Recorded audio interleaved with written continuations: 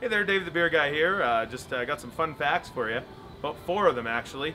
First fact is, what's beer made of? Well, beer is generally made of water, which we all know what that is. It's made of malt, which is generally malted barley, so barley that's been slightly moistened. Then it starts to open and germinate a little bit and let a little bit of starch out there. Then it's toasted or kilned and brought to a sort of a harder, crunchier little thing that actually has more sugars to extract to be able to brew it. And then you got hops, which are little green bud that are actually related to another green bud. And they basically are used for bittering, aromatics, and balancing beer, as well as preserving it over time.